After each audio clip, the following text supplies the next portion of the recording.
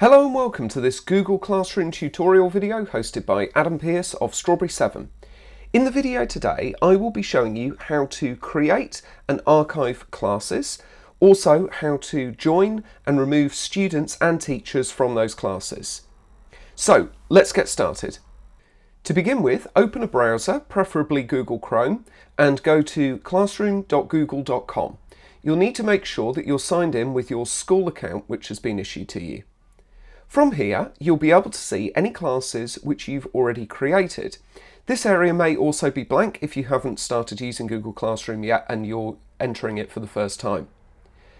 So, let's have a little look at what we can do with these classes.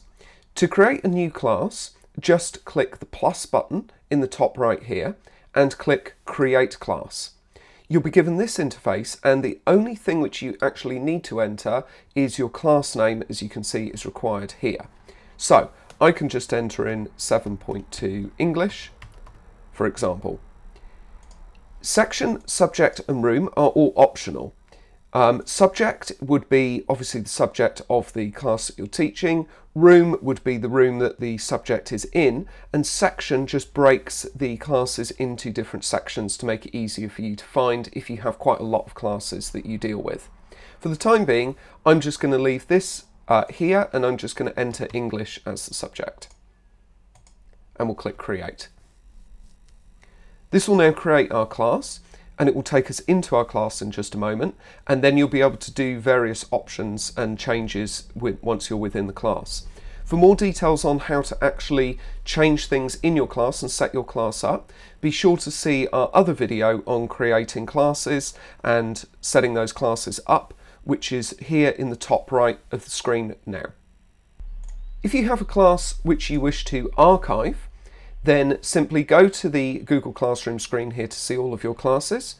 Click on the dots in the top right here and just click Archive. It will ask you if you're sure that you want to archive your class, and you just click Archive. It will also tell you where you can find your archived classes, but in order to access them, just click the lines in the top left here and then click Archived Classes. This will then show you archived classes. You can see these kind of lines which are on the header here to indicate that it's archived. And from here you can click the dots and you can restore this class if you want to, which will then put it back into the area. I'm going to leave it archived for now. Let's go back to classes. So we've looked at how to create and archive classes. Now I'm going to show you how to add and remove students and teachers. So when you create your class, you will be granted access to that class and you'll be made the owner. And then in order to add other people to that class, whether it be teachers or students, that's all done in the same section. You can either click here to go straight to the section, or once you're in the class, you click the People tab. And this is where you'll be able to manage the membership of the teachers and the students. You add teachers and students in the same way, but just by clicking this button in the top right here to invite them. So I'm going to add one of the teachers to this class. And once you've selected the teacher, you can select more than one teacher as well, if you want to. And then once you're done, you just click Invite. That will then send an invitation to those teachers. It will go through to their email, or when they next log into Google Classroom, the class that you've invited them to will be available in their Classroom interface and they'll be able to join it from there. It's the same principle for students, and what is sometimes easier with students is rather than inviting students one at a time, you can invite a whole year group.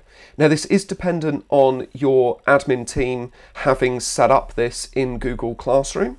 If you're unsure about this and you're one of our customers, please email support@strawberry7.com and we'll be able to look into this for you. If you're not one of our customers and you wish to contact us about this and get some further details, then our contact details are in the description below.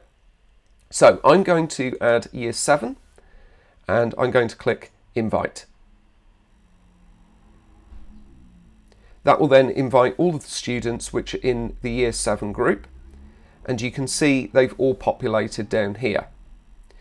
So this will automatically send an invitation in the same way as the teachers. It will go through to their email, and the next time they log into Google Classroom, they will see a class where they'll be able to have a join button to be able to join that class.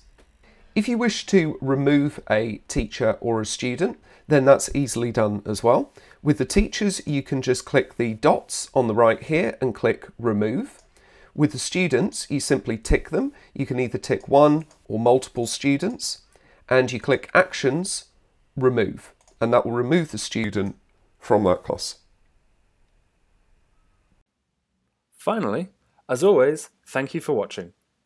That concludes this video tutorial. If you have any questions, please post them in the comments below. If you have any suggestions for more videos you'd like to see, let us know.